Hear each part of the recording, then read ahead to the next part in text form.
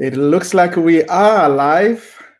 It is 6 o'clock on Monday evening, and that means that it is time for the real dialogue. I'm not sure if my connection is good on your side, but it looks good on our side. I'm Sivuy Kotela. This is the real dialogue. I'm going to say it again. I know we say it almost every Monday. The real dialogue is an initiative of the Real Village. On this platform, on the Real Dialogue, we've got a dual mission for having this. Number one, it is to capture the continent's change makers and celebrate them. That's the second mission. And the continent's change makers, these are people that are not only at the peak of their individual careers or platforms, whatever that is, sports, business, academia, whatever it is that they do, but they realize that whatever that God has placed in their path, their career, it is there so that they could serve others. And that is what we are celebrating basically today. We are celebrating one of the continent's change makers, as somebody who has pushed, has done everything that they could to be on top of on top of their career. And not only that, but they realize that the reason they are that successful is not for success itself to be enjoyed by them alone, but to use that success to save others, especially those that are often overlooked. And so my guest for today, I'm not going to do any further introduction. It is none other than Advocate Tembeka Ngcukaitobi SC, and there he is. He joins me this evening. Good afternoon, Advocate Ngcukaitobi. Yes, good afternoon, Sivu. I'm very pleased to be here. I've been looking forward to this ever since.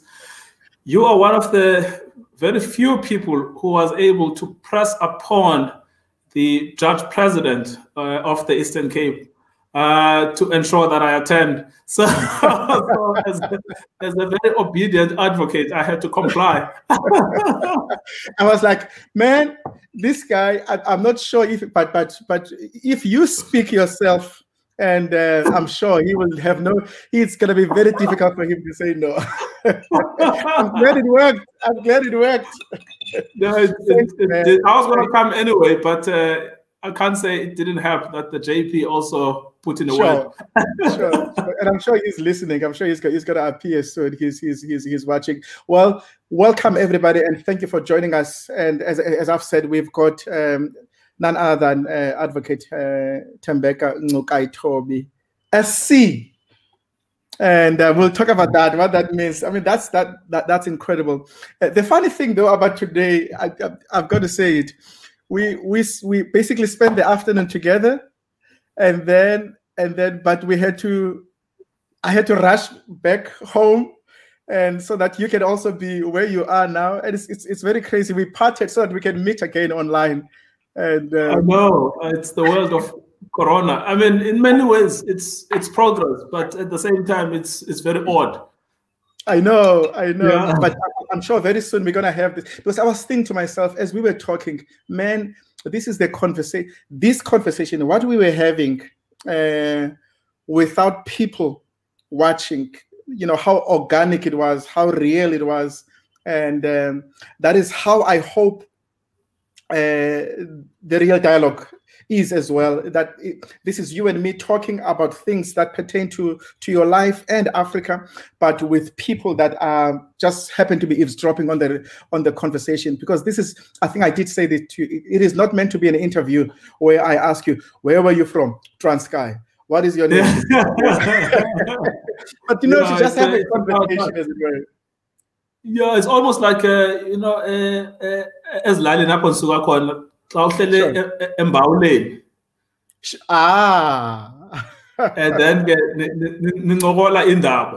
around Imbaula, you know. So and in fact I had quite a lot of that this weekend, because when this is Lali. Yes. Yeah. Which is why you could come to East London now, because and you were home for the last 3 days? Yeah, since Friday actually. I've been in the village since Friday.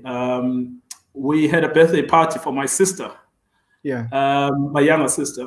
Well, I have one sister. Also interestingly, because I lost two aunts during COVID, my mother's sisters, one a direct sister, and then another a cousin of my mother. And it was the first time since the burials, which took place in May. It was the first time that we were meeting again as the family since they've reopened the interprovincial travel, so called. Sure. So yeah, I mean, it was nice to see each other again and to talk about where things are standing. So that's why I've been in the villages. That's why I'm still in East London today. It feels much better than Johannesburg. I know. Eh? That's why we came. That's why we came here. Thank you, man. I know how busy you are. If you were here, I'll tell you something. I'll let you in on the secret. Sure. If I turned the screen and you saw my other background, which is where I'm facing right now, there's a big banner written African National Congress, Eastern Cape. It just shows you. it just shows you whose house I'm at today. I understand. Ooh, you've just given away now. Are you disassociating yourself from what is on the banner? I'd rather not, given today's news. Sure. I understand. Well, look, we're going to be having a good one, but look, we now meet the impactful, the continent's change maker, advocate, Tembeka Ngcukaitobi, who becomes senior counselor, a record time, after 8 years, and all the accolades but it must have started somewhere. Talk to me about your formative years. Where were you born? First, I don't know where I was born, but my mother, so my mother sometimes, I think there was a point that she told me that I was actually born in Cape Town at Sea Point, where she was working at the time. My aunt, the one who's now deceased, I think she told me the story, that my mother had been working there for, basically, black people in those days worked for white people, as domestics. At some point in her life, she once worked as a domestic before she went down to the Eastern Cape. So when I was a baby, I was then taken to the Eastern Cape, which is where I grew up. The so-called Transkei had become independent then. It was in whatever, 78 or whatever. I was 1 year old. Yes. And I was taken down there, basically just raised in the Transkei. So my birthplace, the official birthplace, not the actual birthplace, is the Transkei. Okay. And we grew up in a village called Lupapasi, which borders, in fact, it's surrounded by 3 farming towns, Boer towns, Dordrecht, Indwe, and Elliot. In fact, the village itself is probably 15 minutes away from the farming town of Indwe. And so I went to primary school there in an old Methodist school. The Methodists had been the first to arrive in that village and to set up a church in 1898. If you go there, there is a stone structure set up by the Methodists in 1898. So it had been one of the very first mission stations, as it were, built in the late 19th century. And they also set up a school as well, because if anyone has had anything to do with the history of the Eastern Frontier, they would know that a church always went with education as part and parcel of the civilizing mission, coming all the way from the arrival of the Christian missionaries from 1798, etc. So I was born there, raised there, taken to primary school in those Methodist schools, and so those were my, I don't know if those are really formative, because the formative is itself a spectrum. It's not a particular isolated event, but it's certainly one of the early stages.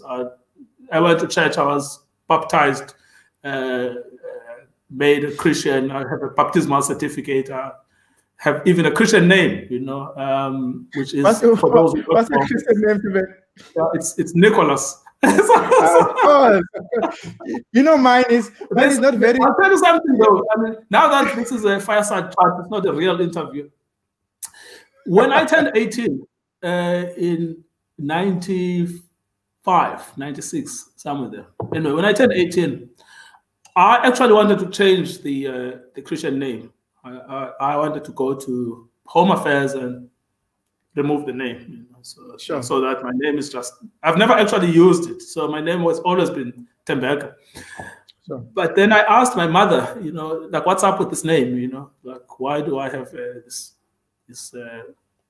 At the time, we called it, because I was still, get new into the revolutionary thing. It was like, why do I have a slave name? Sure. And then she says, no, it's actually not a slave name. It was a name given to you by your grandmother. So I said, but it's still a slave name. He says, no, it's because you were born on Christmas Day. And it's, as you know, Saint Nicholas, the first Father Christmas. Sure. And then I thought twice about changing it. I just thought, okay, well, perhaps at least as homage to my grandmother, let me keep it. Yeah, exactly.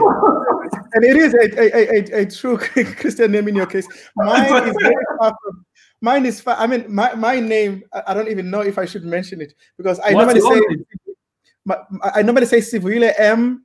Kotela, but mine. I don't know what's Christian about it. My second name is McDonald. McDonald, wow. I know. I think the best I can be said about it is that it's English, because the McDonald, exactly. It's so meaningless. Did the McDonald's come from Scotland? I mean, exactly. They could have come from Scotland, and maybe they were one of the Scottish missionaries. But it even gets even crazier. But we're not talking about me now. It even gets even more crazy. As I was checking, my lineage, my surname, there is a Kotela presence in Scotland. But that's just crazy. But we'll talk about one day when I'm being interviewed. I'll talk about that. But fascinating. So I think it's probably the Scottish connection. So it's not that far from Christianity.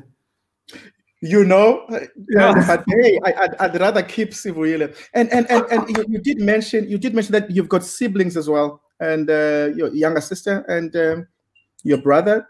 Talk to me about your I mean. Many people know my brother. He is a full-time practicing politician. And my sister works for the government in the Department of Higher Education and Training in Pretoria. And then it's my mother, and then obviously children, my brother, etc. In fact, if you had been here earlier, those of you who are watching, they would have seen two kids walk in via that door. And those were my brother's kids. Cause them trouble as usual. The uncle is around. Exactly. So because I'm in the building.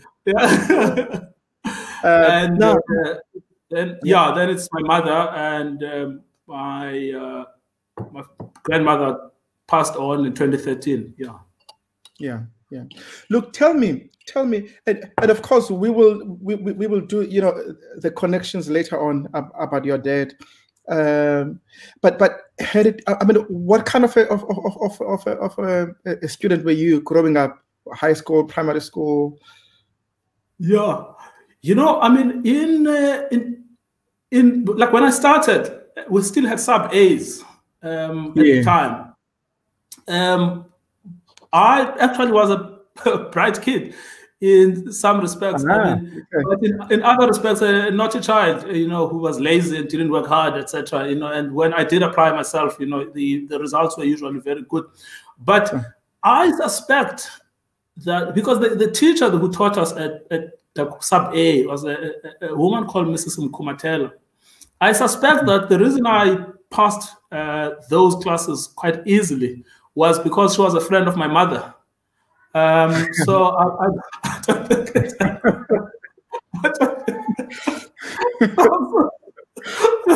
So I don't think it had much to do with me. But I think where I really started thinking straight about school, because for the most part, I went to school because it was compulsory for us to go to school. You had no choice but to go to school. And one day I'll invite you to my village. Literally, it's split by a road between, the red people, as my grandmother called them, Ababomva, Makaba, and the Christian converts, Amaqoboga. So my father's family, came from the red people, and my mother's family came from, the converts, Amaqoboga. And my grandmother never forgave us for that, and she constantly reminded us about where we came from. And so on the Christian side, in other words, on the convert side, school was compulsory. There was just no option. You had to go to school. It was just like eating, like breathing, something that you had to do. So it's not like I had an interest in school myself, but that interest grew up later on me. But I had to go to school because that was, what had to be done at the time. But much later, when I was in high school, at a school interestingly known as Matanzima High School, known after Matanzima himself. Yes. Then I really started enjoying school. I really started enjoying certain subjects that I was studying, and I really started applying myself. And my marks exponentially increased. I moved from a 60% student to an 80% student. And I really started getting excited when I got a script and I saw that I was the top in the class, etc. But I think pretty much before then, I went to school because it was part and parcel of a duty to get educated. And we I don't know how to phrase this, but let me start by saying, had it not been law, what was the other option, growing up? What did you want to become? It's interesting. I actually never thought of anything else. I really just never did. The first time I thought of studying law was when I was 6, and I just never thought of studying anything else. It's only when I applied at Matric, when I was applying to universities, and they give you 3 options. Yes. And then I remember those. and then so you put law at the top, and then you think around, okay, let me put journalism. And you're hoping you're not going to have to go to. So those were all like random choices, like, okay, maybe I should become a journalist, maybe I should become a teacher, maybe I should become something else. But they were really, really random. The only thing I always wanted to study when I was 6 was law. I really never anything else. It's the strangest thing, because actually my mind was made up from the beginning. Was this and of course others would notice that you did not mention when you were talking about your family, your father, and bless his memory, and he did pass. He did die while you were young, and then the interesting thing, and we're talking about this afternoon, is that you discovered that when he died, he was actually studying law. Yes, of course. Yeah, I mean, that's why the reason I mentioned him is just because he's no more. Yeah, I mean, this was, I was 6 at the time. This is one of the few living memories about my father. I don't have any other memories. There are vague recollections of actually seeing him or meeting him, because he didn't stay with us. The story is that when we were born, he was working. When I was born, certainly, he was working in the mines of Johannesburg as a mine worker. Much later, he got a job in the Transkei in the magistrates court, either in Tsomo or in Tsofimvaba, one of the 2 magistrates court, as a clerk. And when he died, he was a clerk in Tsofimvaba or Tsomo, and he had matriculated, and he was studying his first year B.Juris degree via Unitra. My brother actually showed me his certificate a couple of years ago. Later, when I had already qualified as an attorney, my brother showed me his first year courses where he had studied Latin and studied Roman law. Roman law. Criminal law. But my own direct recollection of my encounter with the idea of law was shortly after his death. I think Besisenza Izila. Sure. Izila, like a year later, sure. Traditional sort of memorial. Yeah. And I went through, so they were giving away his clothes and his possessions and belongings. Sure. And in the room that he used to use, which basically we were banned from, going into for a long time. You never know. Black families, they just ban you. Children are not allowed in this room. Exactly. So in one of those rooms, that were completely like off limits. On this day in question, I walk in, and the two items that struck me was a thick book. It was black, but very thick and heavy. Yeah. And only now, much later, I realized that what was written on the cover was criminal procedure law and law of evidence. And the book is written by Professor Batcher. And then there was another book which was red in cover, and I've now lost that book. I actually kept it very close to my chest. It was a book on cross-examination. But I didn't know about both of these at the time. So I asked my mother what books were these, because the one book looked like the Bible. Of course, now that I'm a lawyer, I see many books that look like the Bible. But of course. But what struck me about that was that it really just looked like the Bible, because the only book I knew commonly was the Bible, because you had to carry it to school, etc. So I then asked my mother, what book is this which looks like the Bible? And then she says, no, this is your father's book. So I said, why does my father have a book that looks, but it's not actually the Bible? And then she then tells me that it's because he was studying to become a lawyer at the time of his death. And it's really from that moment that I don't want to sound sexist or anything, but I think boys have something about basically achieving the things that their fathers couldn't achieve. Sure. I hope this is wrong. I hope girls also have that dream, but I'm talking from my perspective as a young boy. Sure. From that moment, I really wanted to achieve what my father couldn't achieve. Sure. I wanted to do it for him. But at the same time, I wanted to do it for myself. And that's why I never had a thought of doing any other thing, other than that makes sense. My greatest role model is my father, so that's the thing I need to do it for him. Somebody asked me, so why are you still doing it now? You know what? Let me tell you something. Yeah, man. Let me tell you something, Jola. I'm a father of two boys, Mangaliso and Bantu. And it is true what you're saying. And by the way, and I do need to affirm, there's something about us fathers as well. And I look at my boys. The greatest compliment that they could give me is when they want to be like me. If they say, Daddy, I want to be like, there's no better compliment than that. When your son wants to do what you do, when your son wants to be like you. But at the same time, while that is complimentary, and I love it, but at the same time, as a father, I want them to be much more better than I am. Yeah, absolutely. And that is, and I was saying to you this afternoon, not only, it would have been an honor enough for you to be a lawyer, but you are not just a lawyer, you are not just a good lawyer, but you are an embodiment of African excellence. And your brother, and your father would be very proud of you. And I'm proud of you, man. Yeah, thank you. No, thank you.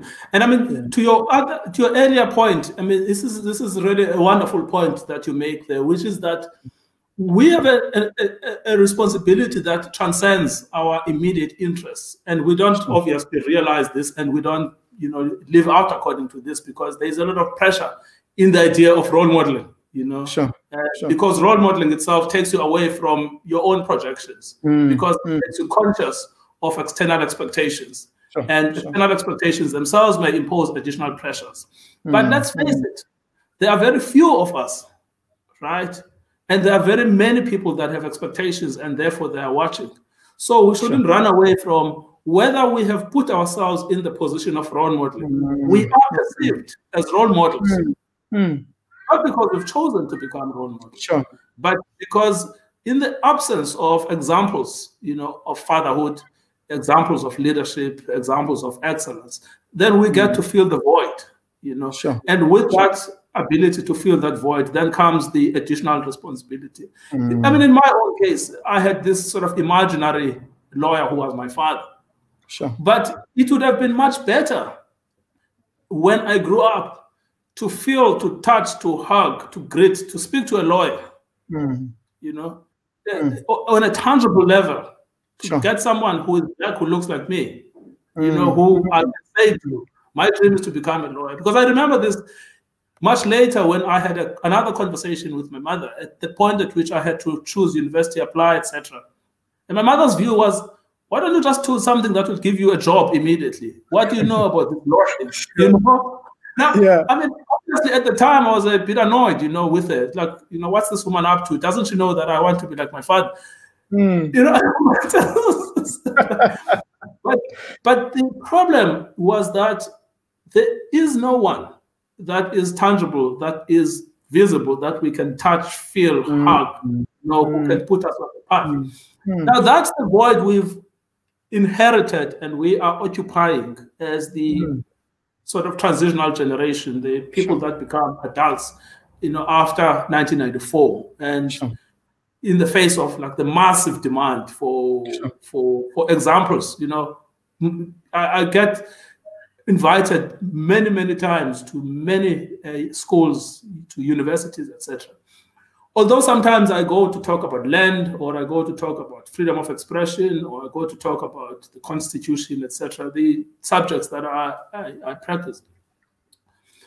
What I always find is that at the end of each lecture is a queue of black students, male or female.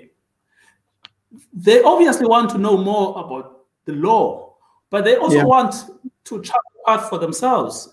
And their view is, well, when we look at you and your background, we see that you've been able to make it. We also believe that we can make it. And that's not something I've decided I'm going to do. That's something they have decided, that they need someone to look up to. And then in their own wisdom, maybe lack of wisdom, they decide that this is going to be me, that they will. And so that's why I think it's absolutely crucial, the work you are doing, which is to talk about people's stories. I mean, those are the stories I also am interested in. It's really the talking about the person, the story, that ultimately enables us to realize our own potential. So it's really brilliant. I think there are very few, people who do this sort of work. And I mean, it's not like I'm going to dish out money, but it's still much more valuable than dishing out money. It's basically the idea that it can be done. Precisely. You couldn't have said it better. This quotation, I mean, when we excel, we give others permission to do the same. And when we excel as Black people, we give Black children permission to do the same. And thanks for that, man. And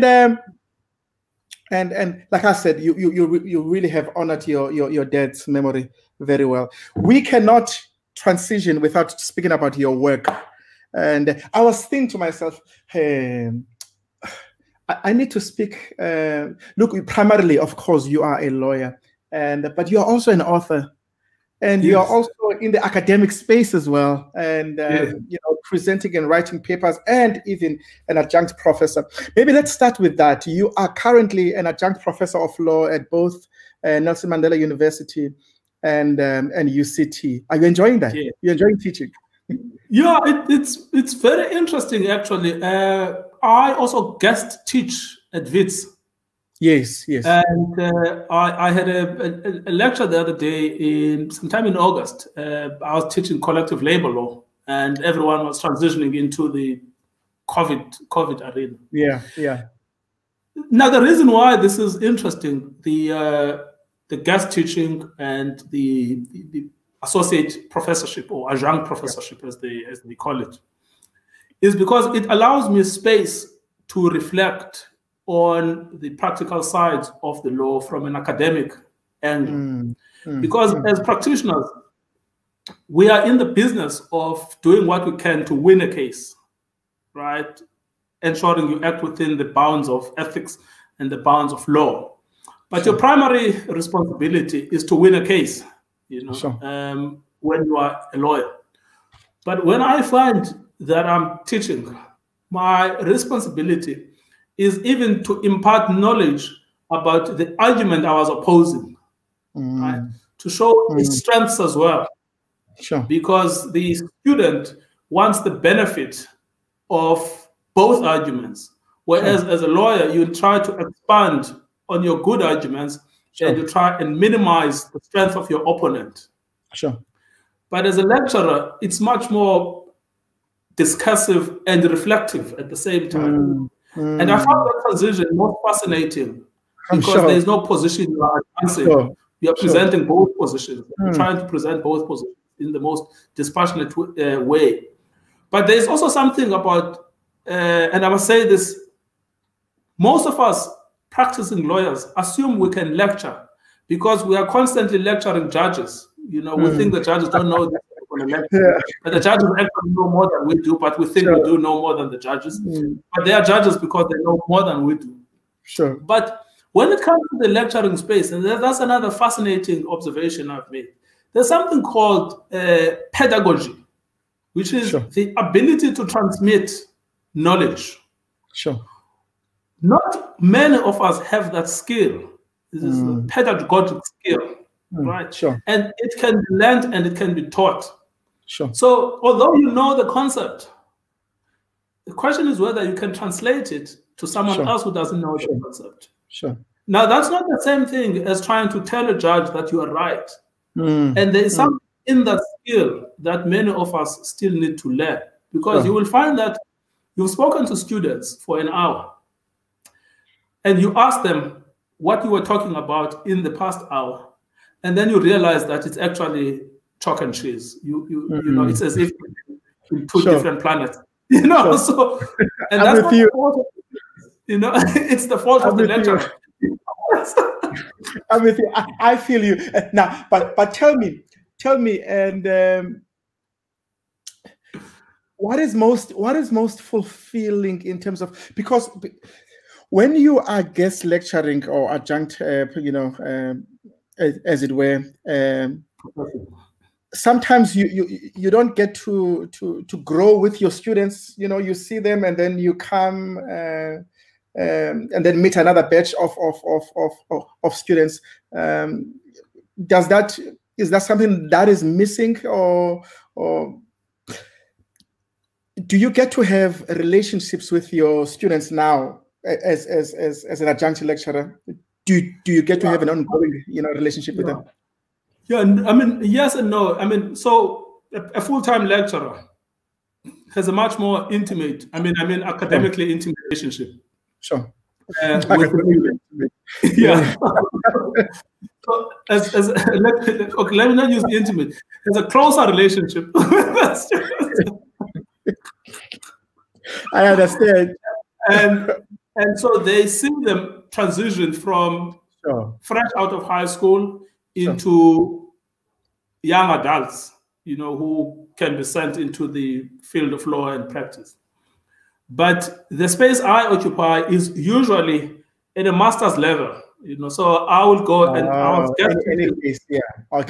guest teaching in the law, the human rights course, the collective labor course at WITS, but both of which were LLM students.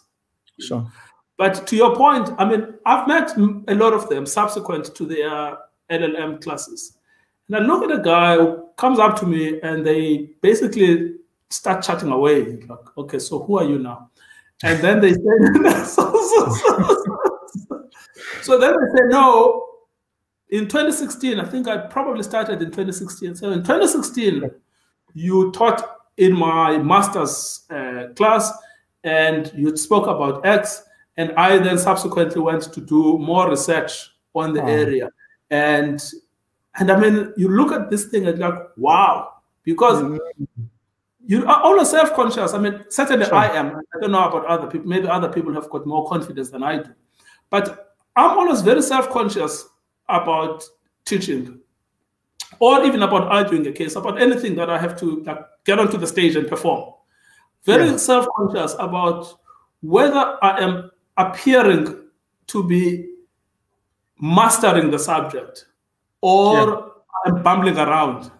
I always fear that, you know, at some point, someone is going to catch me out that I'm bumbling around. You know? So when 5 years after the encounter with a student, and they come to you and they say, I was so interested in what you said. I've done a full research on it. Here's my paper. Wow. At that point, it all becomes worthwhile. And I tell you something else about the academic versus the field of practice, because you know, I try to is that if you ask many, in fact, I asked this senior lawyer who retired in 2017, and so I went to buy his library. He was a professor at Wits, but he was also a senior counsel. I went to buy his library. And I asked him the question, what did he find the most interesting in his life as a lawyer? He said he found the most interesting thing, the book he wrote on labor law. I said, how about the hundreds of cases that you argued? He says they were interesting at the moment, but as soon as I left court, they stopped being interesting. Wow. And it's actually true, is that once you leave court, what is interesting is the next case, not the case you've just argued. You know, it's the next case that becomes interesting. But if you produce a paper, an academic piece, it's durable and lives much longer and becomes a source of reference for more conversations and debate and articles. So a project like a book, for instance, you know, has much longer lifespan. You know, people read, debate it, criticize it. It teaches them something. Maybe it doesn't, but its lifespan is much longer.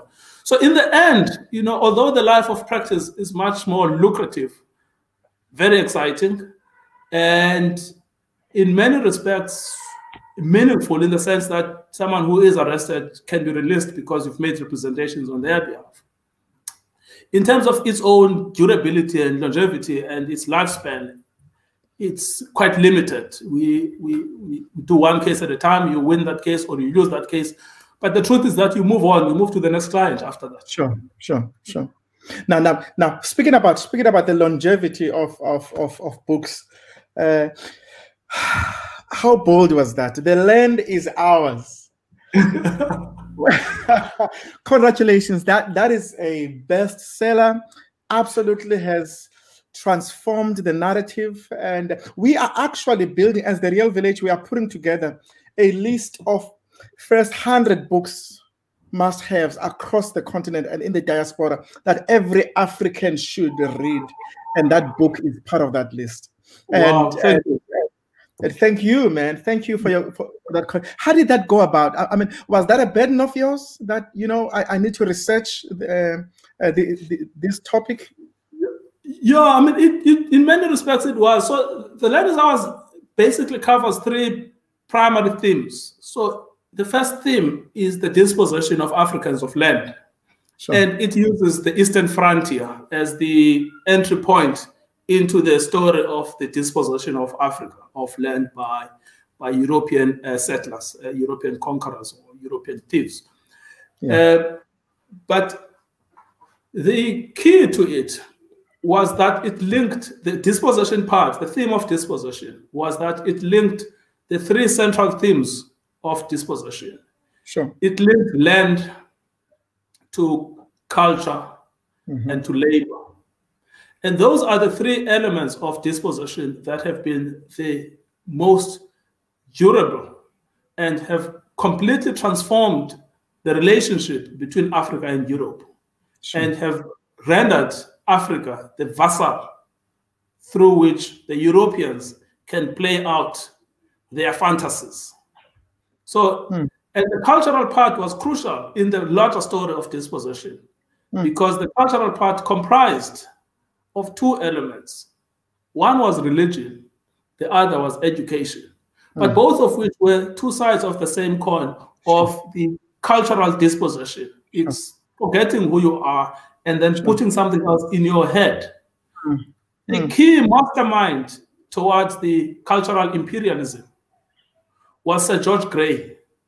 He made the announcement quite clear in 1854 when he opened the Cape Parliament, that his idea was of an African who was in awe of the European culture and completely submerged in its superiority.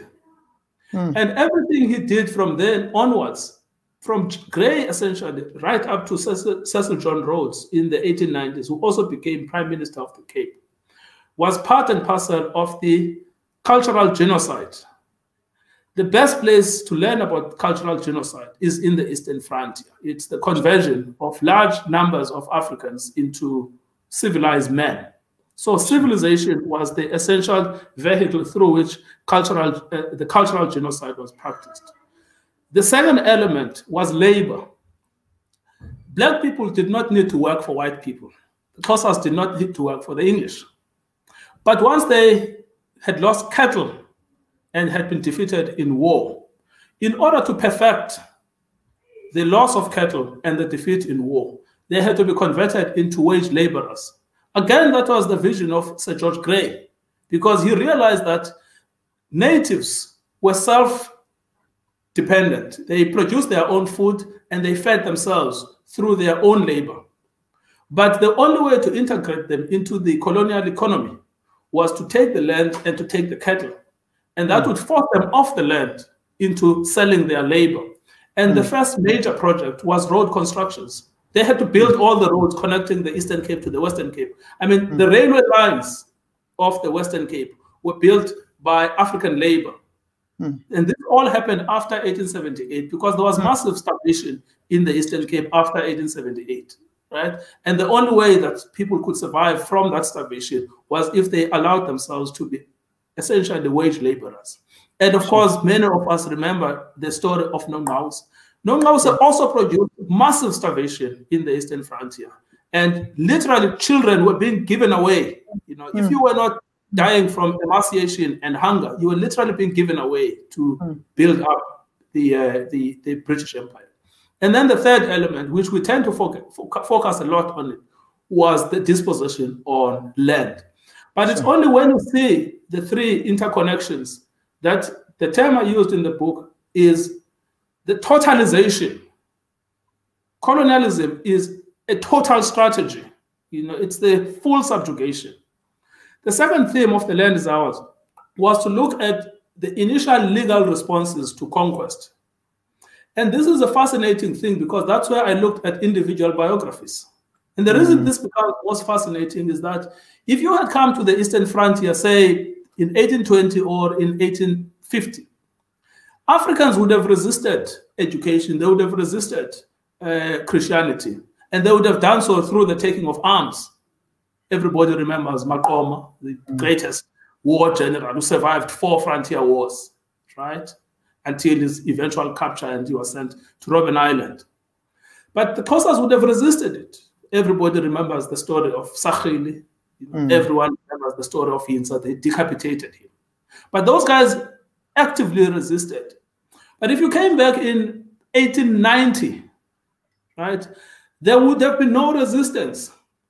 Instead, there would have been an initial acceptance of Christianity. People would have gone to school, would have acquired education.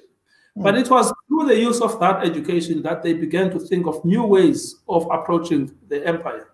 Because they could no longer do what Mandela did. I mean, Mandela was in Grahamstown in the so-called Eye of the Octopus in 1890. He thought he could basically organize an army of 6,000 people and they would run over the British. But he realized that it was not working because of what they call the Fakatol. You know that thing where you put a bomb thing, you put it and then it blasts 100 people all at once. You know, exactly. So he realized that the complete, the defeat of the British is not possible because they've got arms, you know. And of course, the Xhosas were deeply divided, you know, on both on the Nika and the Ntambe side. I mean, there's deep internal divisions there. But ultimately, the power of the gun, you know, was not going to make it possible to defeat them. So if you came in 1890, there would have been no similar resistance. People would have gone to school. But there is another fascinating thing about this, is that if you came in 1850 and you went to the church as a Xhosa-speaking person, you would have been regarded with suspicion by your fellow Xhosa men. They would have regarded you as a sellout. But if you did that in 1890, they would have understood that you have to do it because that's the only way of survival. So the interesting bit is that the ANC is founded in, okay, some people say 1912, but there's lots of evidence that in 1908, actually, the ANC had been founded, and actually it was all here in the Eastern Cape. Now, the ANC is founded by Christian African men. People 100 years earlier who would have been regarded as sellouts are now perceived 100 years later as liberators. Samuel was a Christian. Mangena was a Christian.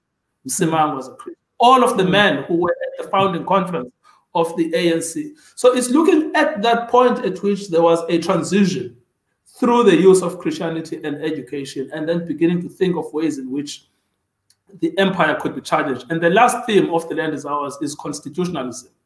And the big problem, or the big bugbear of that drove me to write the book on constitutionalism, is the idea that the Constitution is a Western Eurocentric document cooked in Africa and then given to us, and to show its African anti-colonial origins. In relation to those three primary aims, I think that the book has received a measure of success. I was told recently that there's a lecturer at UWC who's prescribed it, another lecturer at WITS who's prescribed it. So it's doing its work in that sense. But a book is never complete. It's only to think that it's never complete. There are always gaps in a book.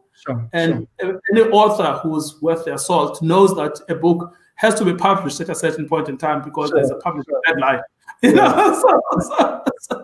So a lot of those themes are still being pursued. The land theme is coming up again in another book I'm publishing in February 2021. We have got to speak about that one. We've got to speak about that one. You've decided to look into the trial, the tragedy of the trial of Robert Mangaliso Sobukwe. Yeah. How is that? How is that? How was the process? Any? Of course, you don't want to give much away, and before we buy the book next year. But any things that you discovered, like, man, this is an aha moment for me. I didn't even know this, and we have not been told this. It's not public knowledge. Of course, much of those. Okay, let me tell you something about the. I mean, look. I mean, so there are many ways of looking at Sobukwe, right? And I don't think anyone can claim Sobukwe more than others. One of the things that have fascinated me about finding out about Sobukwe is, you know, someone goes to Robben Island, right? And unlike and this is not a criticism for Mandela's supporters. I'm also a big Mandela fan, by the way.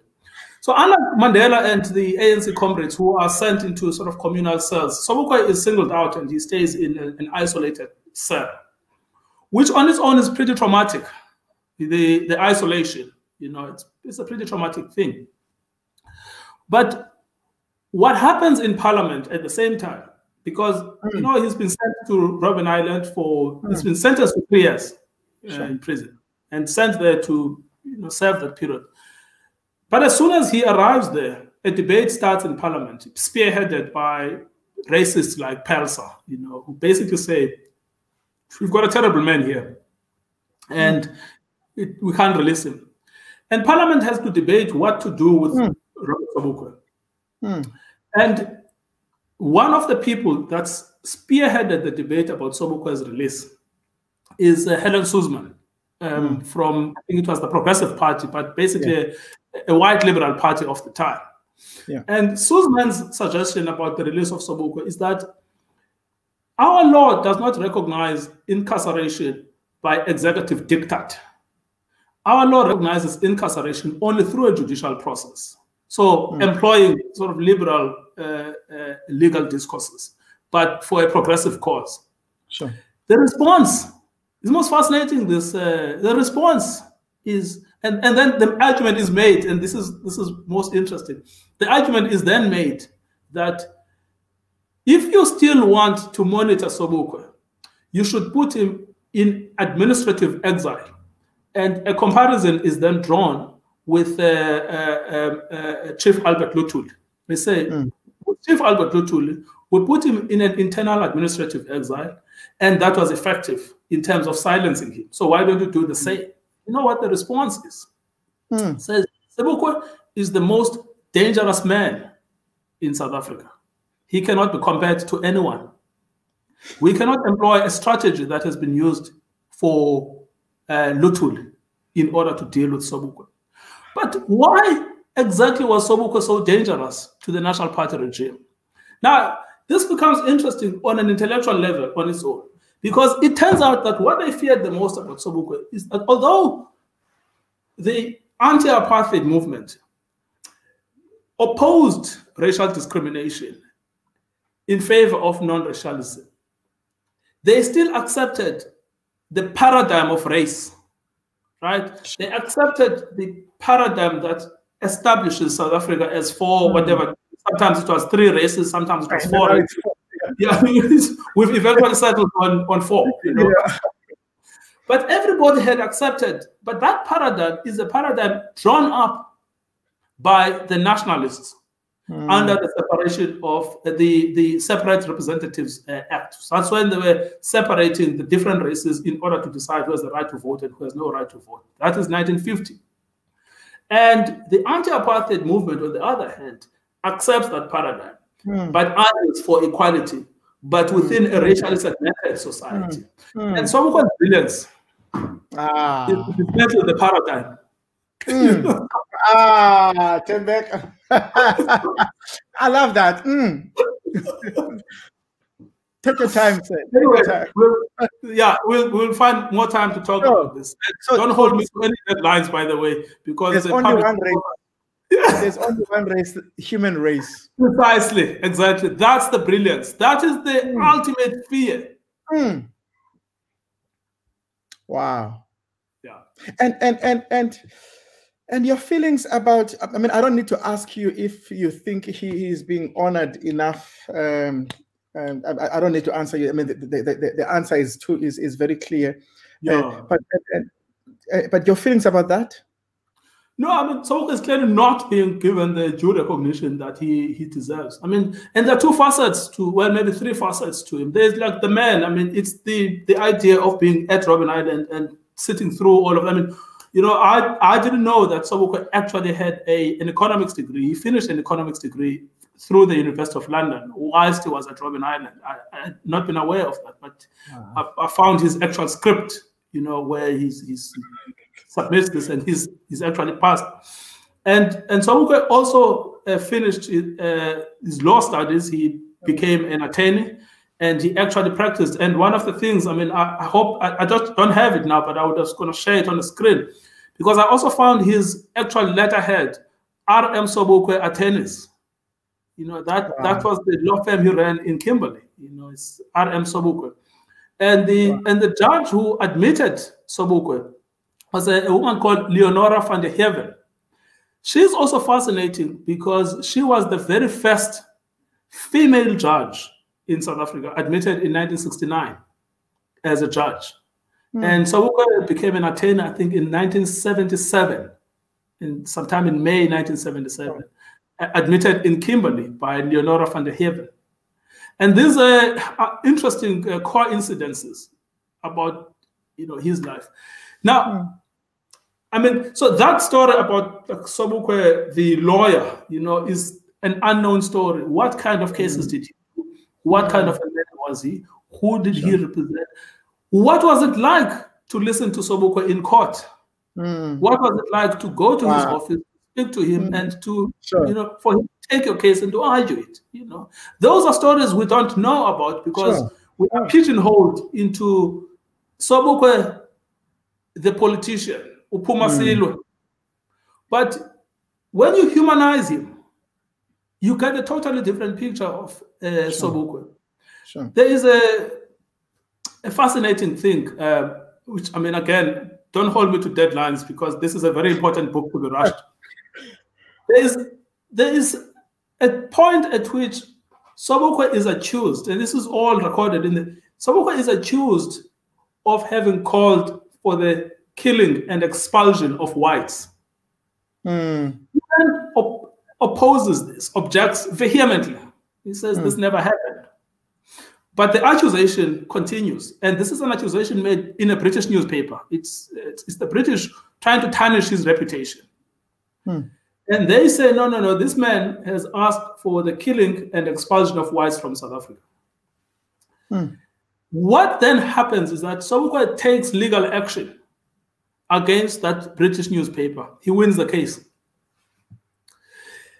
And the basis on which he wins the case is by establishing that he has never called for the expulsion and the genociding of whites. Sure.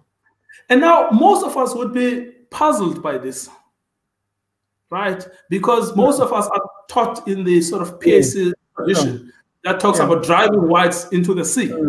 Sure. You know, and yet what we forget is to humanize Sobukwe.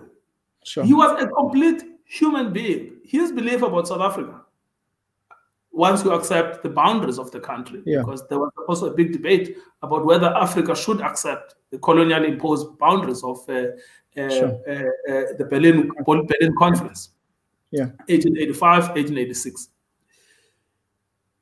What he actually believed, firstly, is the concept of one human race.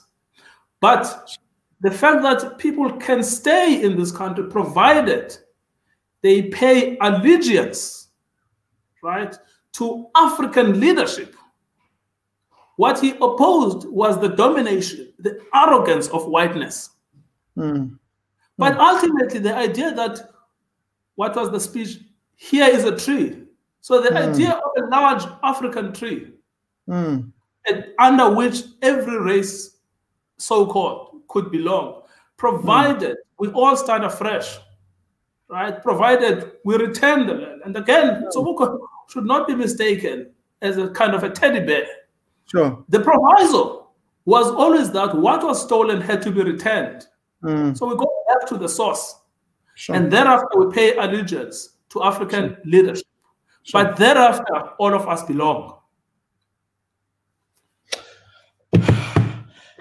And then let's come. We've spoken under your work.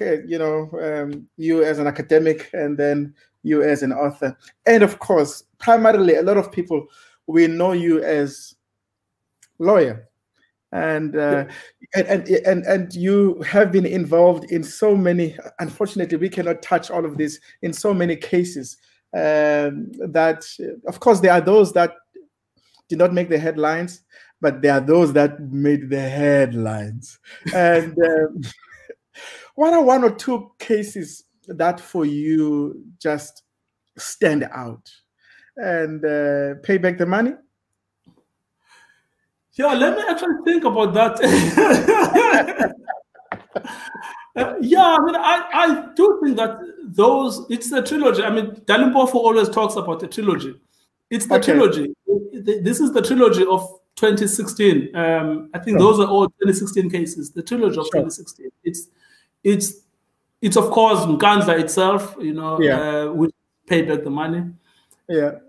But it's also the release of the state capture report. And then it's the impeachment. That's the trilogy of 2016. But I think that the case that probably stands out now, maybe because it's more recent, I think it was when the soldiers went to Alex and killed Collins Khosa.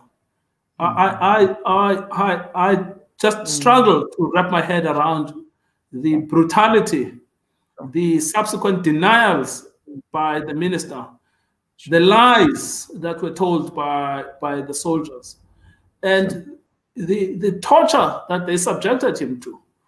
And the sheer indifference to the suffering of not only because he was black, but also because he was poor.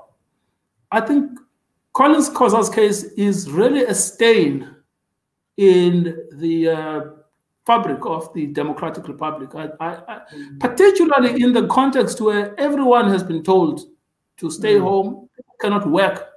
Sure. They're forced at home. Once they do stay at home, I mean, the judge found, and that was the evidence, uncontested, the man had been in his yard. He had been drinking his own alcohol in his yard. He had done nothing to provoke the soldiers. Sure. They went inside his yard. They told him to take his alcohol to the house, which he did. But they wanted him to open his fridge after that. Now, if you look at those factual findings, totally uncontested. Sure. And thereafter, they just assaulted him. They went on and on and on. Now, that basically takes you back to the memories of Sharpeville, of June 16, of Langa. Sure. It is the repetition of the conduct of the apartheid security apparatus. And that, I think, is one case that I mean, I met with that family. I met with the wife. I saw them in my office, literally crying, just unable, you know. And you feel as a lawyer, you know, I know it's, of course, in court, you put up the performance. At least one person must be strong, you know. Not all of us could be crying in court. But you feel totally helpless when you have a family from Alex who've come to unburden themselves about the way, and it's totally random. It's, you know, when you come to think, it's, you know, there's a book by Anna Arendt, the Jewish woman who left Europe and went to settle in America, called Banality of Evil. You know, when evil just becomes natural, it becomes banal, it becomes impossible.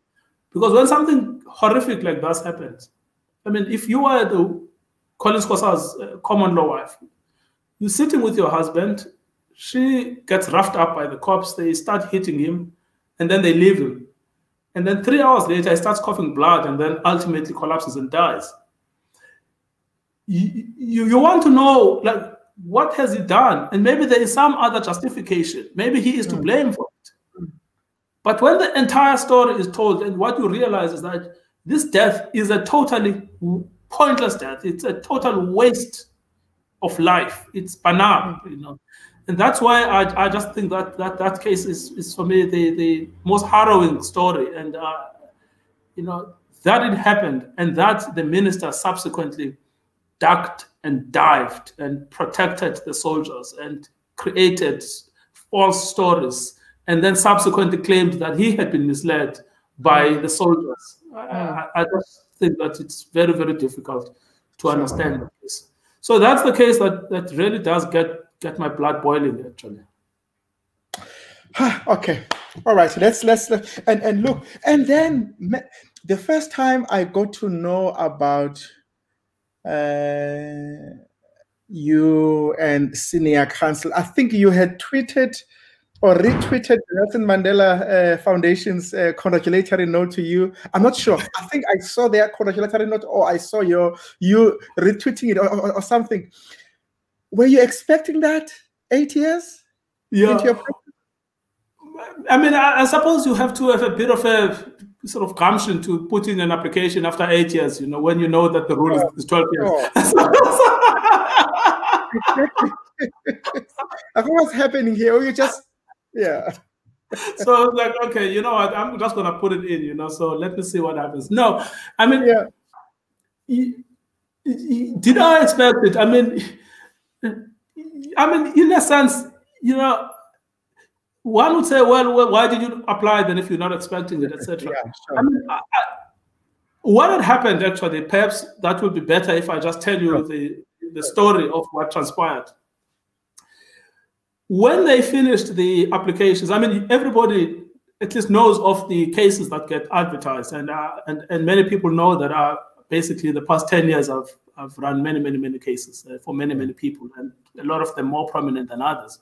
Yeah. But that's been the so-called 9 wasted years. It was the Zuma period, and that period actually was a boon, if I can put it like that, for litigation, because there were just so many mistakes that the government was making.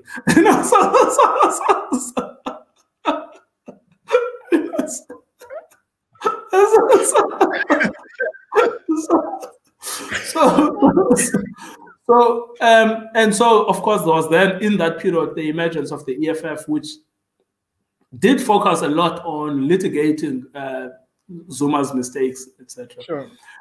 But when the applications were closed in the year I turned 7 at the bar, a colleague came to me and said, "I think that you should apply next year," which I thought, okay, little bit tricky, but what's he up to? And so I always thought at the end of that process that I would consider an application seriously in the following year, which is 8 years. It's still, I mean, it's still a little bit, confident to say, okay, 8 years I'll do it, because the rule is quite clear. Everyone knows the rule. It's advertised on the website. It's 12 years, so period, So, and then in the year then I was 8, that same colleague came up to me and said, okay, China, we're doing this thing now. And I avoided him, ducked and dived. But on the last day of the applications, 2 women, one of whom had been my pupil, and her friend, who are advocates at the bar, then came to me and they said, look, if you don't apply, we're going to apply for you. And what we're going to do, we're going to give you the form and you will put your signature. And the application is going in today because it's the closing date. Mm. And they then went around asking, and at the time I was totally kept ignorant of it. Sure. They had in fact gone around asking for letters of support and letters of recommendations. Wow. And there were just many of them. There were just many. And they had gone to judges in the Constitutional Court and etc. At which point I then started thinking, actually, this is not my application. It's not my application alone. I mean, of course, it is still my, but it's not my application alone. But it has come to represent something bigger and something much more important. And that, in fact, I should stop being selfish.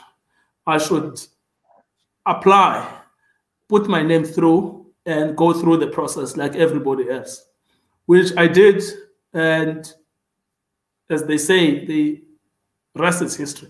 I'm still ducking your question as to whether I expected it or not. You don't have to answer it. It's okay. I'm not going to put you through that.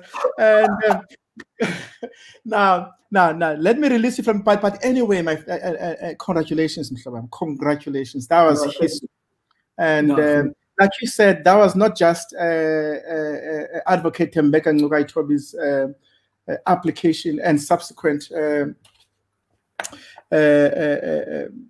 victory, but so many people's interests were there as well, and as we say, it takes the village to raise a child. Speaking about the village, surely I'm one of those people that dismiss the myth of self-made success, self-made man, and we are here because so many people invested on who we are.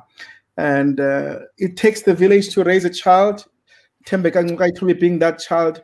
Who are some of the villagers that contributed to Tembeka? That teacher, that pastor, that colleague, that lecturer. Who are the people? Of course, there are many people. 1 or 2, 3, 4 people that you'd like to mention? Yes, I think that, okay, firstly, I mean, I already mentioned Mrs. Mkumatela. Yeah. She taught me at sub A. Yeah. Taught me how to hold a pen. We didn't have pens, by the way. We had slates. Aria. Yes.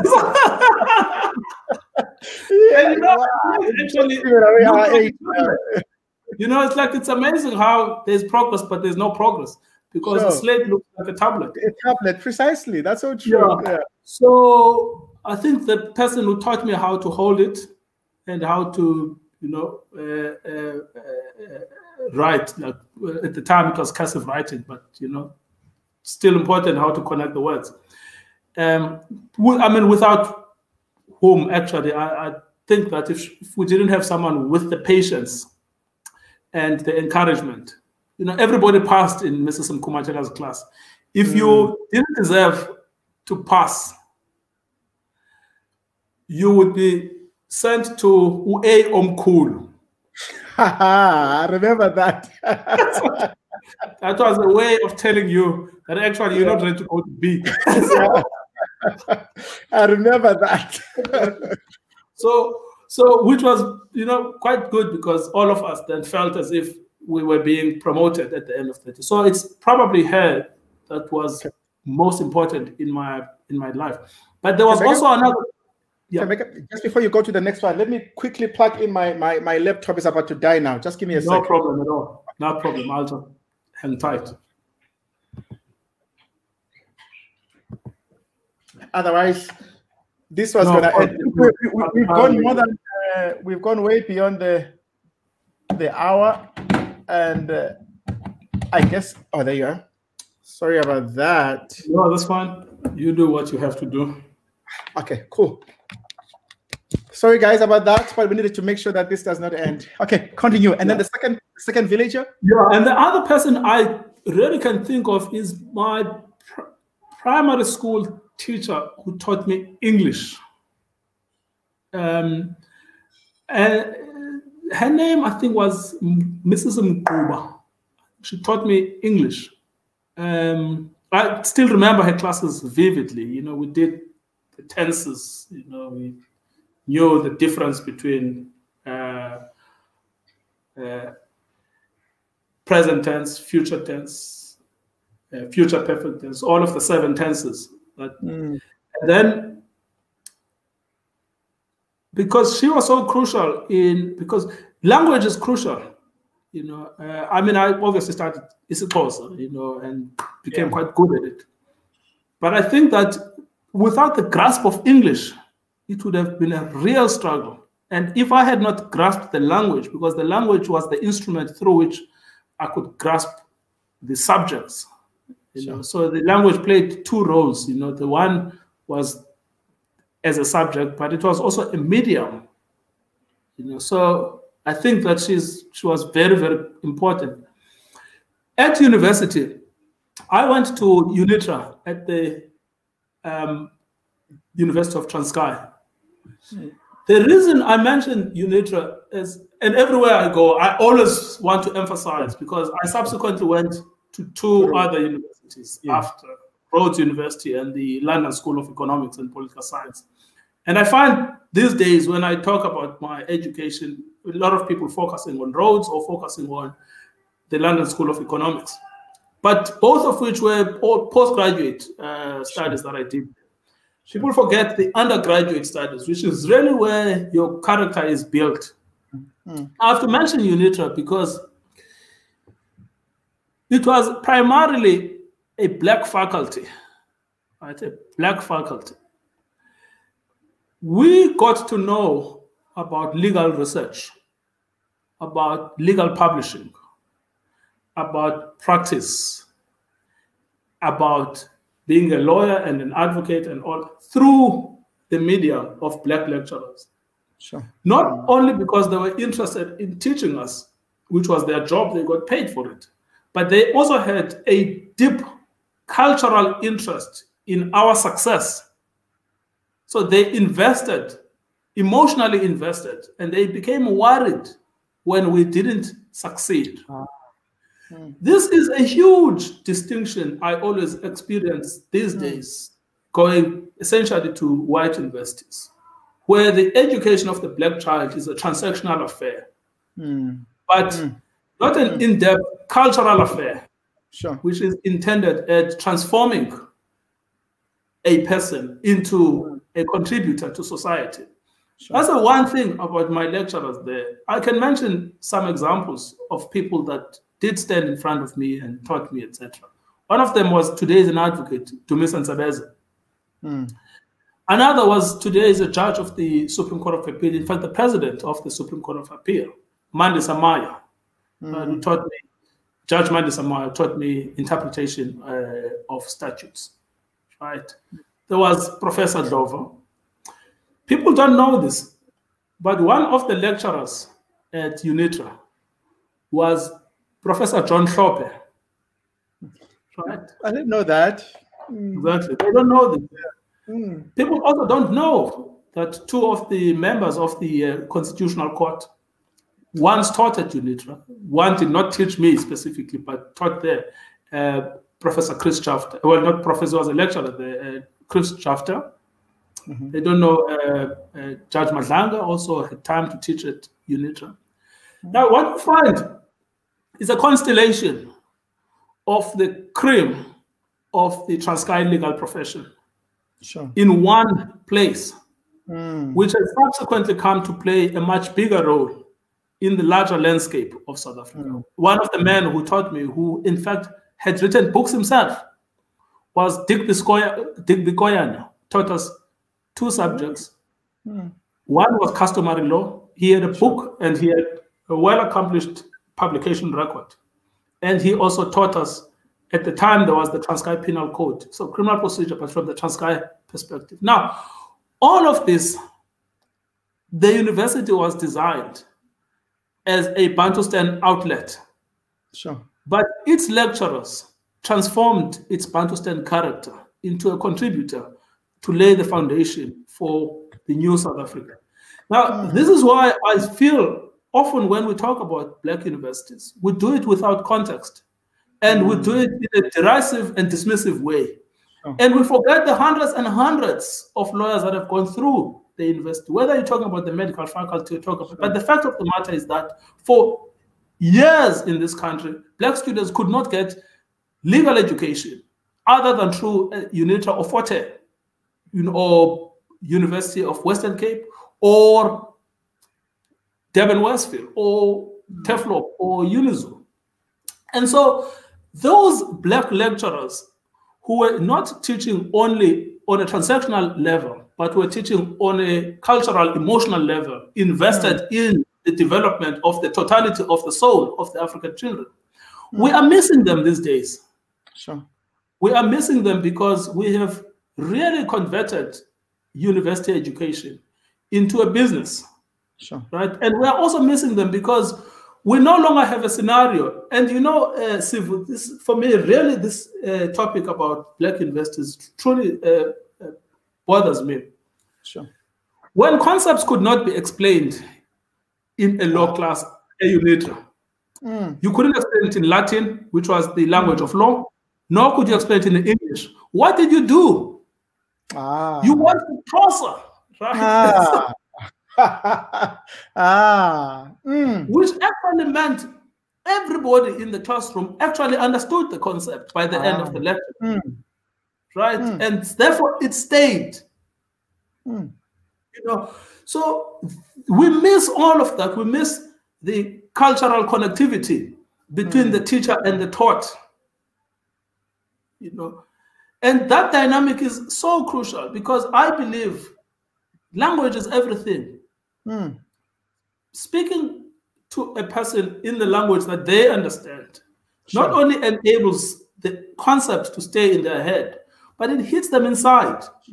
Suddenly, they see themselves as a player and a participant, and not as a foreigner into the discourse. You know, and so that's where I think my lecturers at Unitra, when I did my first year, I got into Roman law to Latin, to criminal procedure. I really want to say those are probably the most important people that have ever taught me anything about critical thinking. And also these ideas of not, I mean, you know, in the law of property, right, which is what you receive from a book, whether it's written by Van der Walt or Pienaar, you know, the primary authors in property. Property is acquired through prescription. After 30 years of occupying a piece of land, it belongs to you. It is also acquired by sale. But nothing is ever said about acquisition via conquest. But our lecturers, exactly. Wow. Now, but our lecturers brought this to life, that the law is itself built on a foundation of conquest. And so that element of situating law in the real world, today I see the people call that legal realism. There's a term like that which sometimes gets fashionable. The fact of the matter is that we had lecturers that provided us a critical account of the slave origins of the law, right? Something I'm beginning to appreciate now is the connections between what we call labor law today and slavery. The fact that actually all of these laws come from apprenticeship. They transformed into masters and servants, and then they transformed into labor law. Usually presented, right, in benign terms, but its origins lie in slavery. Same thing with constitutional law. What you find is that it's usually presented as a law of government, but never explained that this law of government is the rule of the conquered by the conquerors. And there's a way in which you can think about it differently. So it's that also that critical understanding of the law as it applies to Black people. Right. So I really do think that's where we learned. And of course, life at Unitra was a lot of fun outside the classroom. Sure. I got to learn about Marx. I was a Marxist. I'm now a lapsed Marxist. I'm still a structuralist in a sense, but I think I've lapsed as a Marxist. Sure. I don't think I would have learned about Marxism anywhere else other than in the political education classes of SASCO. I learned about Gramsci as well. I didn't know about Gramsci and his theories. I learned about Lenin. I wouldn't have known about Lenin and his theories. Those things were crucial, actually, in forming me as a human. So I really think that those 4 years at Unitra were the most formative, and I look back in those years with a lot of pride. Sure. Of course, you do know that we are concluding September Heritage Month, but for some of us, it's really more bigger month. Let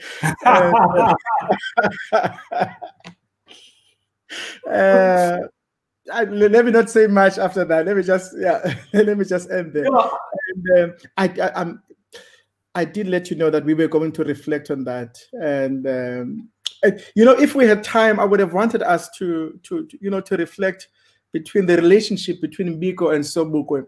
The only one recorded encounter where they were in the same room is when Biko had just entered the room, and then he saw Sobukwe. No Chikulafa can't. And that story was narrated recently at the funeral of Umamu Veronica. No, it was narrated recently, actually, at the funeral of Umamu Veronica by Sisinsiki Biko. She actually read a paper, a full speech, like 4 pages. Sure. And she narrated that very encounter, talking about it. In fact, there are more encounters in that speech that she gave, explaining their relationship, Sobukwe and Biko's relationship. I mean, it does appear that Biko looked upon Sobukwe as an intellectual mentor. Sure. As, in a sense, foundational to the philosophy of Black consciousness was Pan-Africanism. Yeah. One of the strands of Pan-Africanism itself, as espoused by Sobukwe, was that status campaign. And if you actually look at the elements of the status campaign, it's strikingly similar to what subsequently became Black consciousness. Yeah. Now that you mentioned it, it was the idea of being proud in your Blackness, being proud in your hair, being proud in your languages, etc. And if you look at what that status campaign was, it has direct resonances to what Black consciousness became as a philosophy. But of course, for Sobukwe, the status campaign was just an element of Pan-Africanism. Pan-Africanism was still much broader. I mean, he picked on the subject of the pass as an embodiment of the control of the Black body by a white system.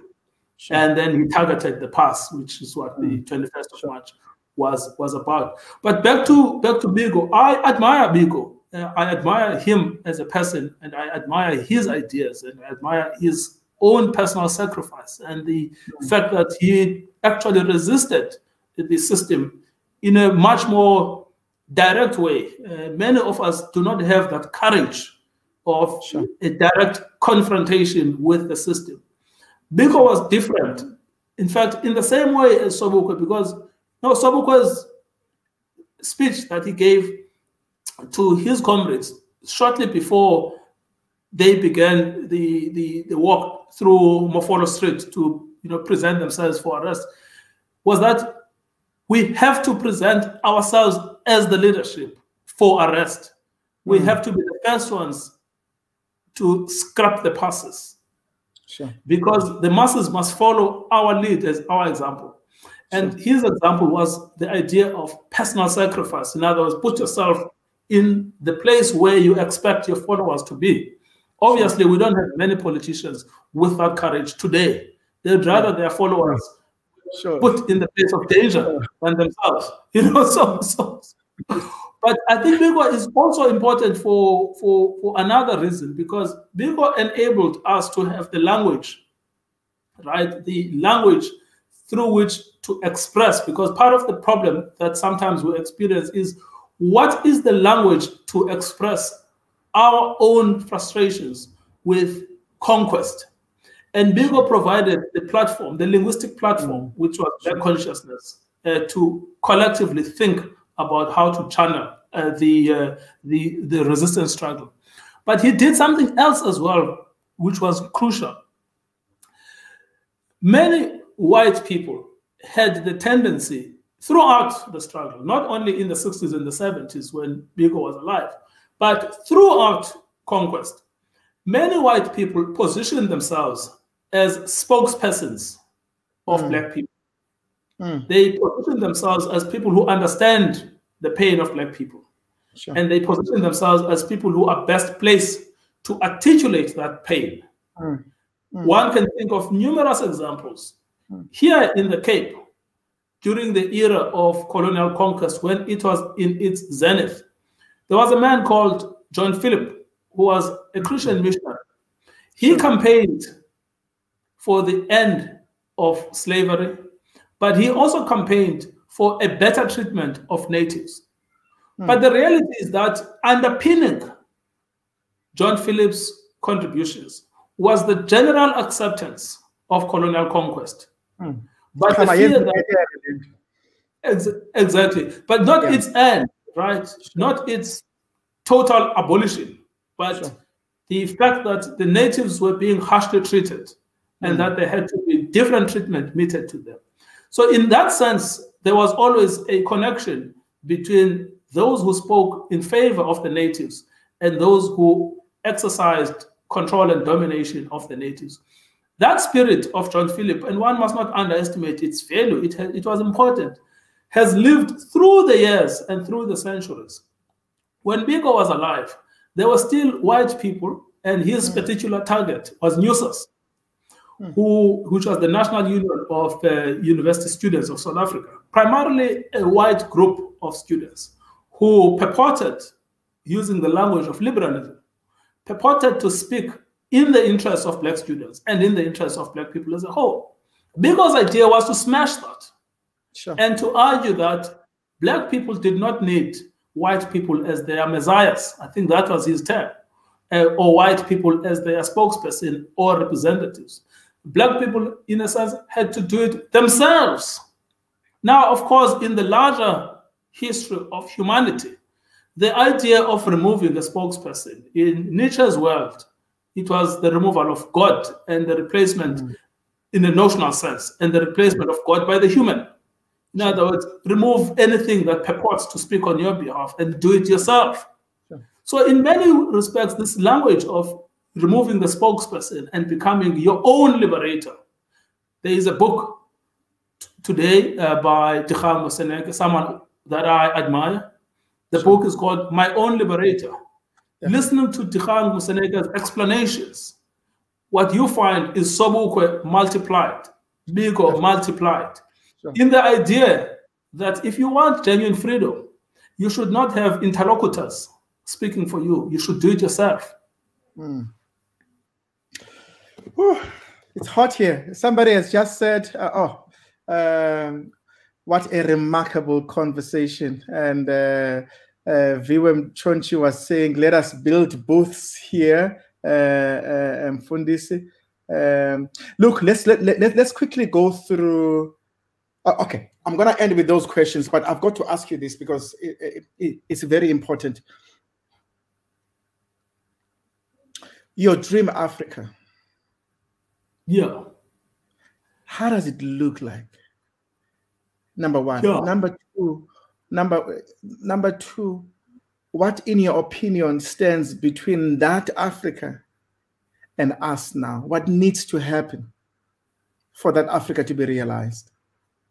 Yeah, this is most fascinating. You know, when the Organization of African Union was established, I think this was in 1963. I mean, during the big, decolonialization movement. I mean, there have been phases of decolonization. We are in another phase now, but the big decolonization movement was in the 1960s, right? Beginning with, I think, Ghana and many African states that then became quote unquote decolonized, but they still remained under imperialism, even if they were no longer colonies, they were still under imperial control.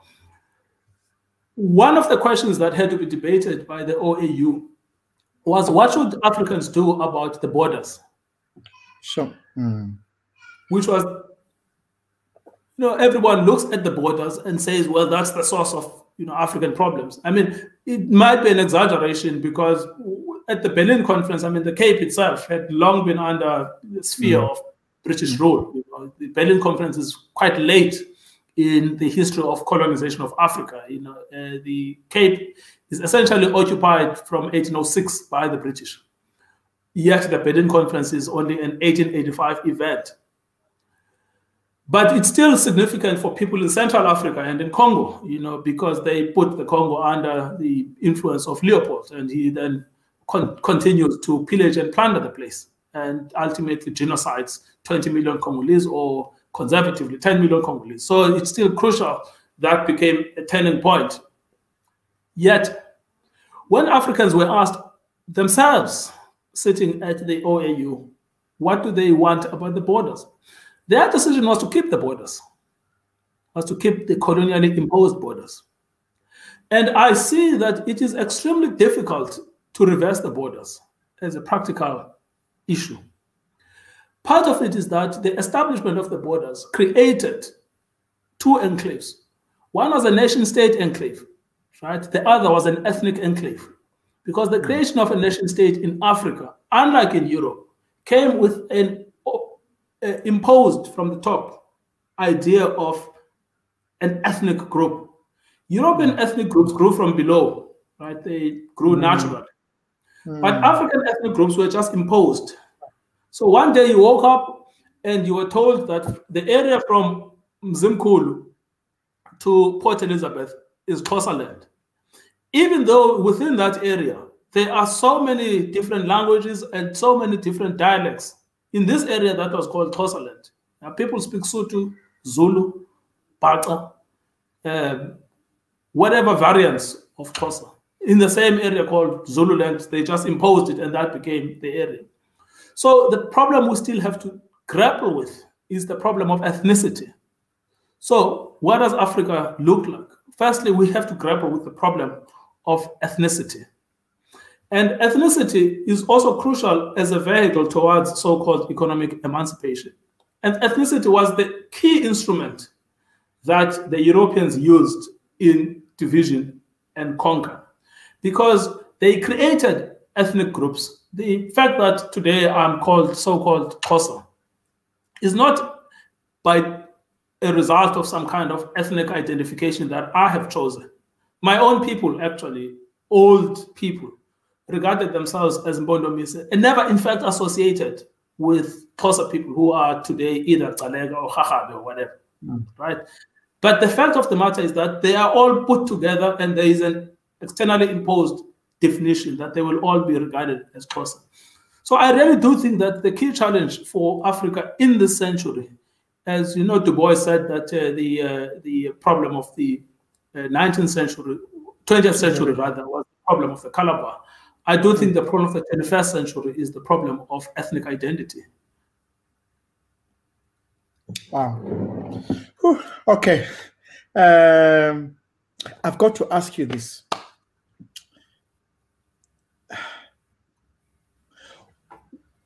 Why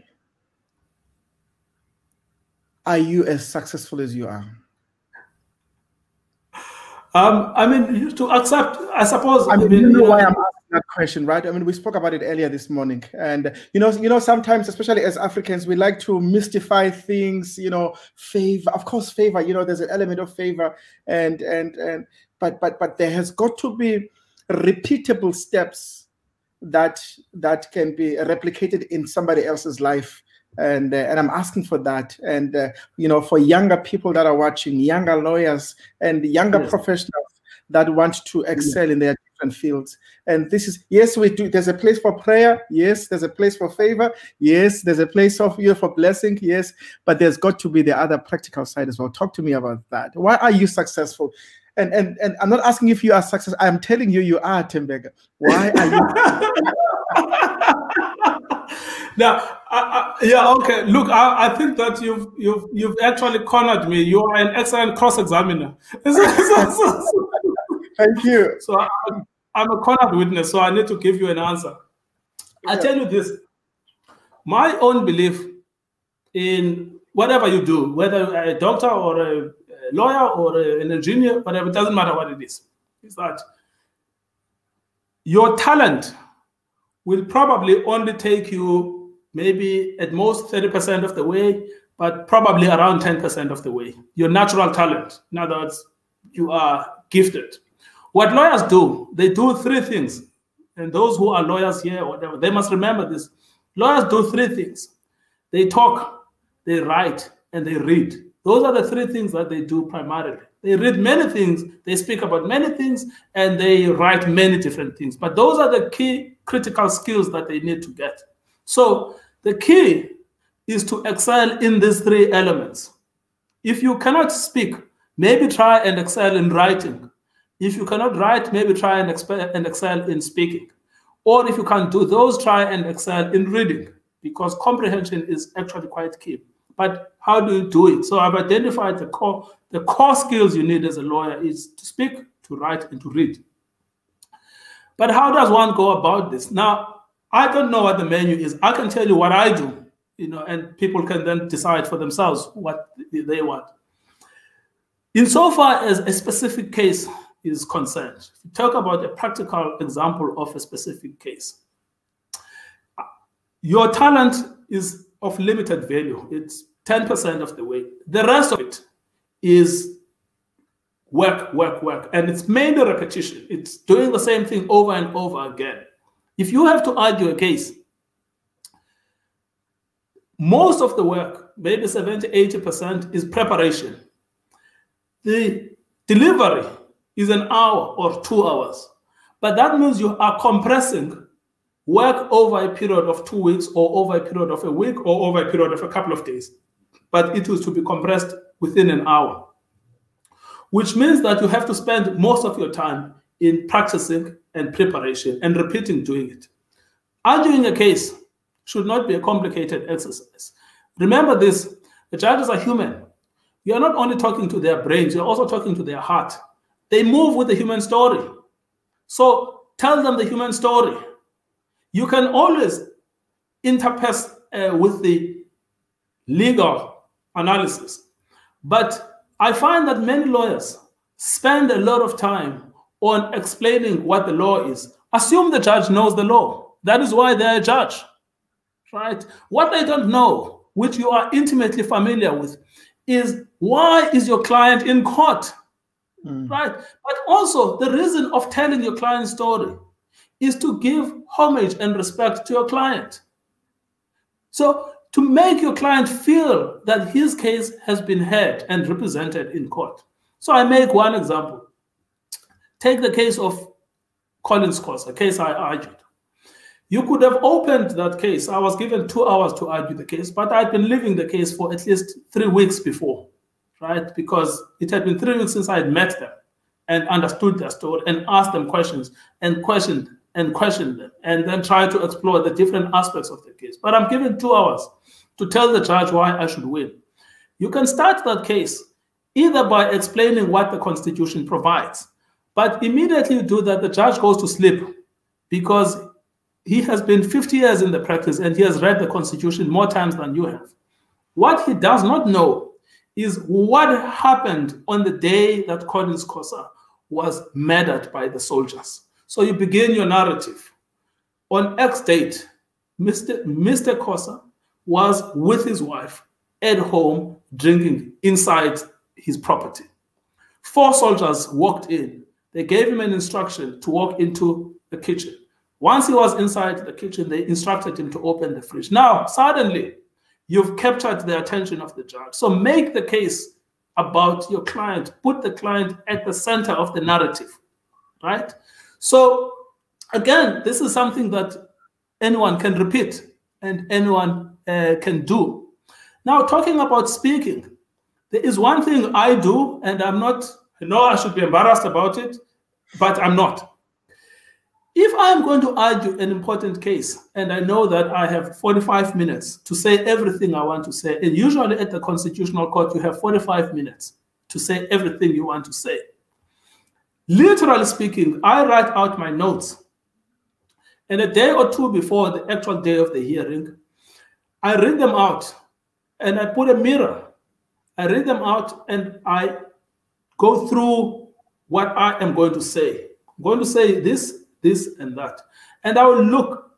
Sometimes I'll find that to say everything I want to say is going to take me an hour, which means I need to find 15 minutes to cut. And then sometimes I think maybe I will actually be allowed only 30 minutes, which means I need another 15 minutes to cut. And I've done this exercise many times.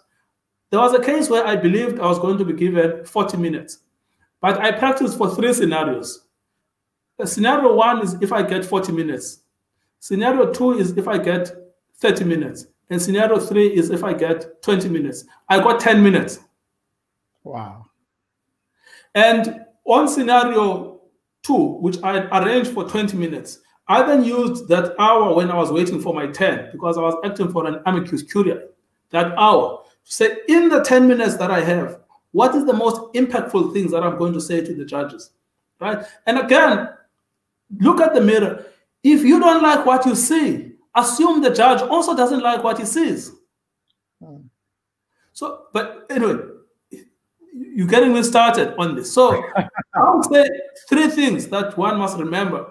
Remember the core skills that we use as a lawyer. We read, we write, and we speak.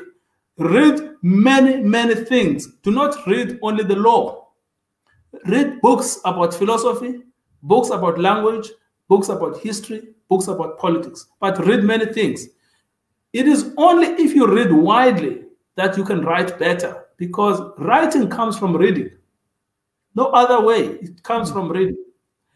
And then the art of speaking also comes from reading, because it is only when you read widely that you know what the impact of speaking would be. Oh, okay. Thank you, my man. Put it here. You see? We told you. I know. It was always going to happen. This is brilliant. Okay, so that's the third element of it, is speaking. Yeah. Which, again, comes from reading. And then, if you are going to talk about how to present a case, remember this. The presentation itself is only 10% of what you have to do. The balance of it is preparation of what you have to do. Sure. So those are the core skills that I think people must remember. But this is also the technique that I think you should remember. All right. Thanks, man. Look, let's. Somebody has just commented, Kupaki. Which is true. Which is true. Well, my nephews actually think I have to eat at some point. Yeah. It's like this guy has been keeping you. All right, let me just quickly go through 2 questions and then we'll wrap this thing up.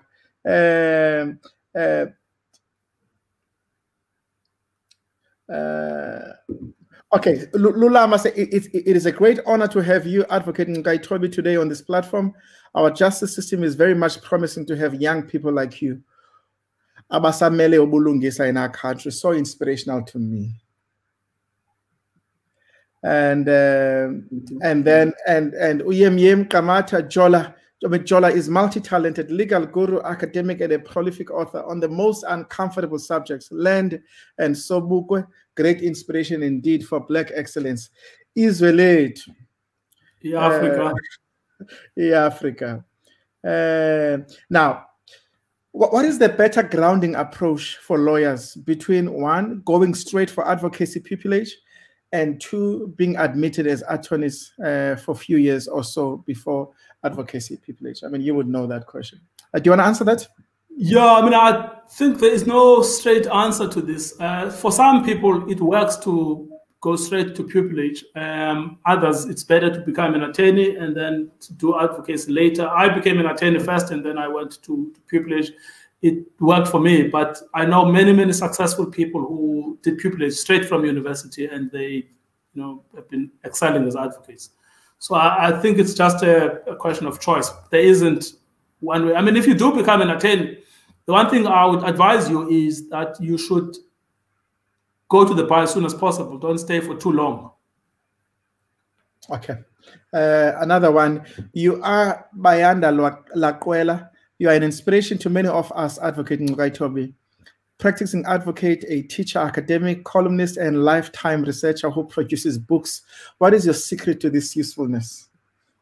No, there is no secret. I mean, basically anyone can do this. There's really no secret. Anyone can do this. If you've got to find, you've got to find things that interest you, things that you love doing, things that you're passionate about, Nothing kills creativity than lack of passion.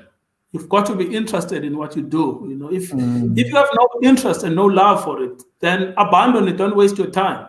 That's what I find. I find a lot of people who say that they want to write books, but then they have no interest in writing or reading or researching, or that they have no interest in the book that they want to write about.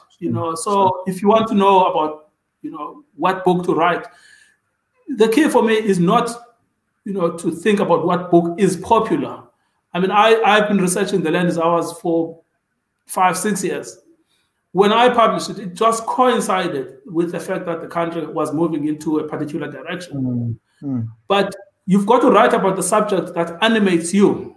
In other words, if you go to a bookshop and you find there's a book that is missing, that you cannot find, that's the book you must write. That's the book that you went looking for and you couldn't find in the bookshelves because nobody has written about it. And so, so that's the book you really need to write about. Do not allow yourself to be driven by what appears to be popular sentiment or to be driven by the so-called market. You've got to create the market yourself. So write something that speaks to you, that interests you. That's what people want to read. They want to read stories. If you find it interesting, other people most likely will also find it interesting. Sure. Thanks, man.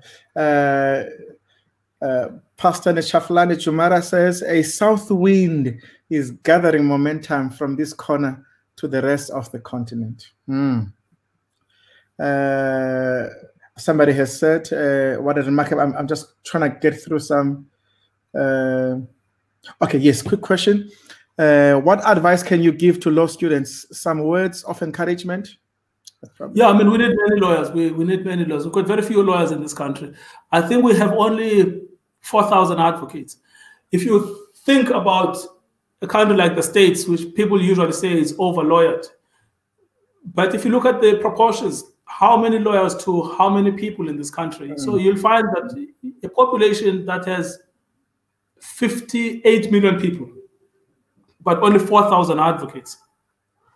Total disproportionate, completely disproportionate. Sure. If you look on the attorney side, the last time I checked the numbers, it was 20,000 attorneys, but it's still totally disproportionate to the size of the country. So we need more and more people. When they do study law, we're even short on the human rights side. A lot of people want to study law and they want to go into commercial law. That is all fine. I did my bit as well. And so there's no criticism there. But anyone who tells you that this country is overpopulated in relation to lawyers is not telling you the truth. The fact of the matter is there is a shortage. It's obviously about being in the right place, in the right time, and doing the right subjects and focusing on the right areas of law, etc. But just on the basic numbers, 4,000 advocates compared to 58 million people that must be served by lawyers. There is a grave shortage. So if you are looking for something to study, I would definitely encourage LLB studies. Okay. Thank you. Thank you, man.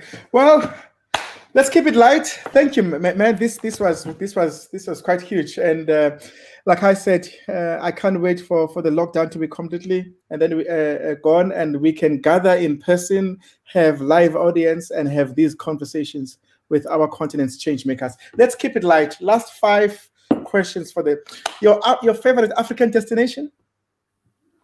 I think it has to be Nairobi. Nairobi. Sure. Yeah, Nairobi. Yeah, there were just so many similar things that were striking and interesting, and great people, lovely people, and yeah, and also the place naturally is also beautiful. But I won't say the thing about Africa being a place of wild animals, etc. I mean, that's like so over that. Yeah. I love the people of Kenya. I think Nairobi. Sure. And your favorite dish doesn't have to be African, but your favorite meal? Well, at the moment, I'm looking at I think that's a sweet potato, some veggies. I can't work out whether this meat is chicken or what, but I'll go through. So, but it's tripe.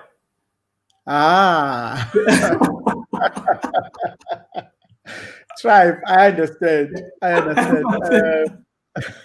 I'm not sure if we're gonna have. I'm not sure if we're gonna have it there where we're gonna have the breakfast tomorrow. But no, I doubt it. They will. I mean, they also have English breakfast. I know.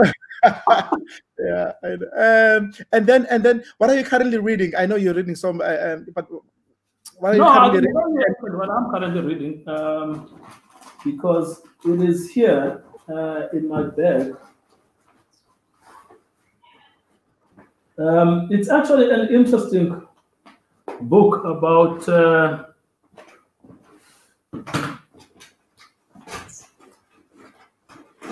yes. It's called Breaking the Chains, Slavery and Its Legacy in the 19th Century Cape Colony. So wow. I'm reading, you see where I am, I'm halfway through, Sure. Been reading about the slavery in the Cape Colony, particularly on the Eastern Cape side of the Cape. Who's that? And the book is written by, it's edited actually by Nigel Warden and Clifton Crace. It's an old book. I mean, I tend to read older books. I mean, it's been most fascinating to me because slavery is a subject that is almost forgotten, as if it never happened. And yet the Western Cape particularly is founded on slavery, and perhaps there is some evidence in KZN as well of the Delagoa slave trade. But slavery in the Eastern Cape is a totally unknown subject. And yet there's clear evidence in places like Graaff-Reinet, massive slave trade. I mean, slavery, in other words, the external importation of slaves into South Africa was banned in 1806. Sure. But slavery itself ended in 1834 The question is what happened in that 30 years. You know, that's where internal slavery becomes quite prominent. So this is one of the books I've been reading on the subject of slavery. Sure, sure. And cool. I'm not writing anything about this. I'm just reading. But you can't rule it out. You never know. You can't rule it out. The Sobuka project is much more urgent. Yes, no, definitely. And I really thank God that you've actually taken the time to research his life. Yeah. And music, favorite artist, favorite album, or favorite song? I think Brenda Fassie by far is my most favorite. Most favorite. And it's very difficult to choose amongst Brenda's songs. And there was Weekend Special, which played when I was a kid, and you know, my aunt. I tell you something else now that we are on the subject. So my mother took me to live with my aunt. Sure. When my father died, basically there's three of us. She doesn't have a real job. She's hustling, and so she doesn't have the ability to look after all of us. She then asked my aunt to take me on, and I go there as a 7, 8 year old, and then get raised in Umtata. My aunt is then a Shibin queen. Sure. And then, you know, at a house at number 121 Gerald Spilkin Street. Most fascinating part of my upbringing is basically helping her, you know, to sell alcohol. And over weekends, she would be blasting music away. And the artist I fell in love with then, I mean, was Brenda Fassie, because everyone was always in a cheerful mood and dancing when Brenda was playing. And so there are many, many songs that, you know, I can think about. There's obviously Weekend Special. Everyone knows about that. I was going to ask you to sing that.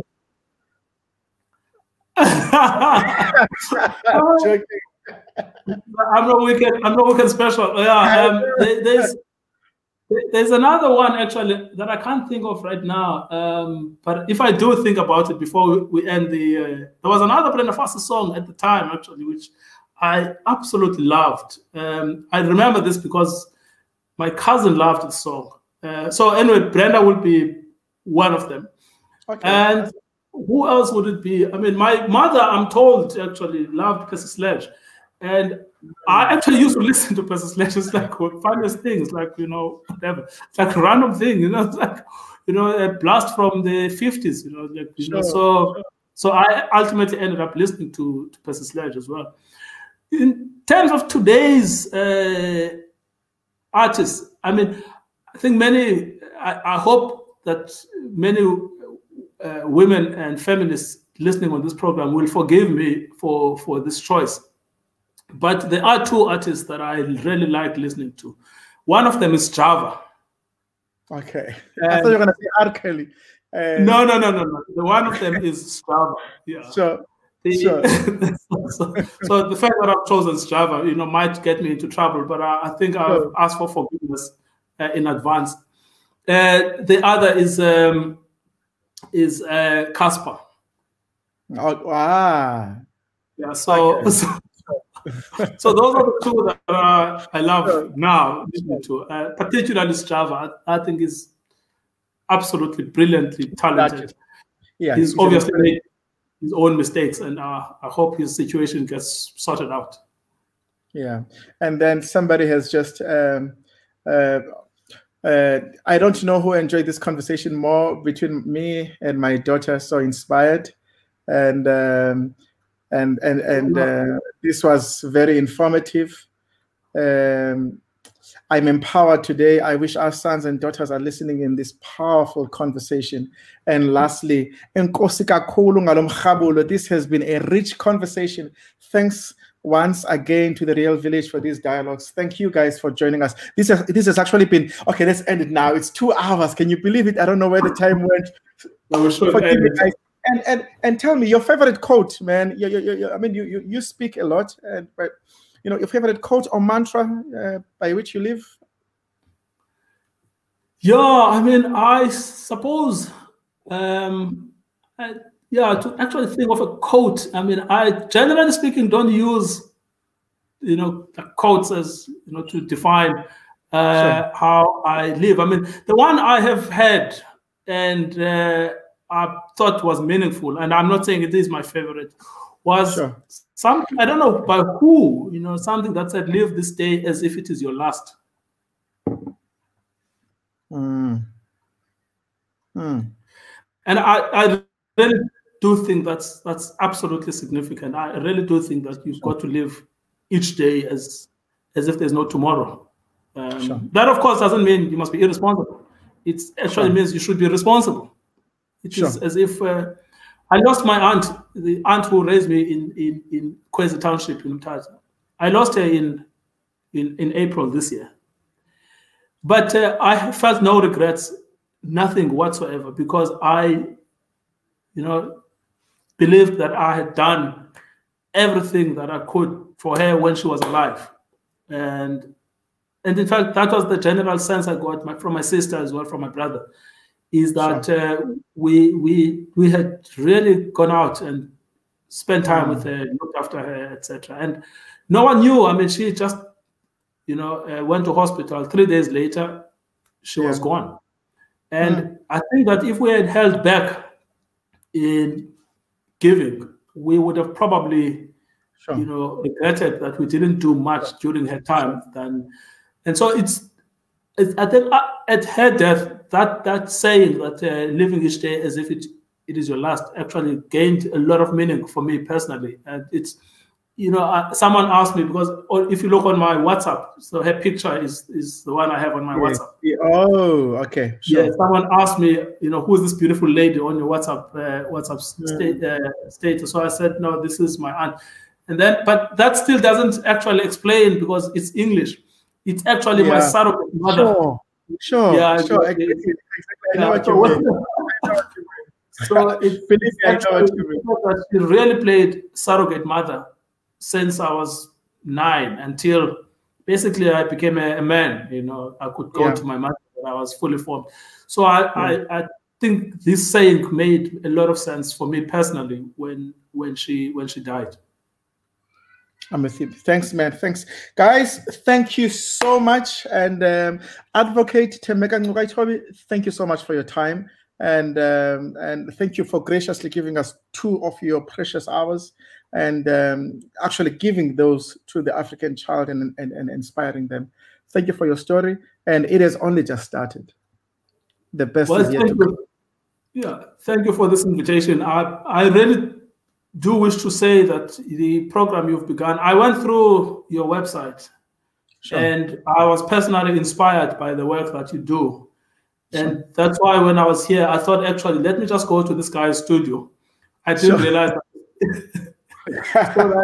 so that I actually gave him an authentic conversation, because you're doing very inspirational work. I have no doubt that there are many young people who actually want to do what you are doing. In other words, who want to give hope and inspiration to many others. And we may not say it, but you've got to remember that we are watching every step that you are making with a lot of pride as African people, that there is actually someone who is doing this on an authentic basis and advertising this work.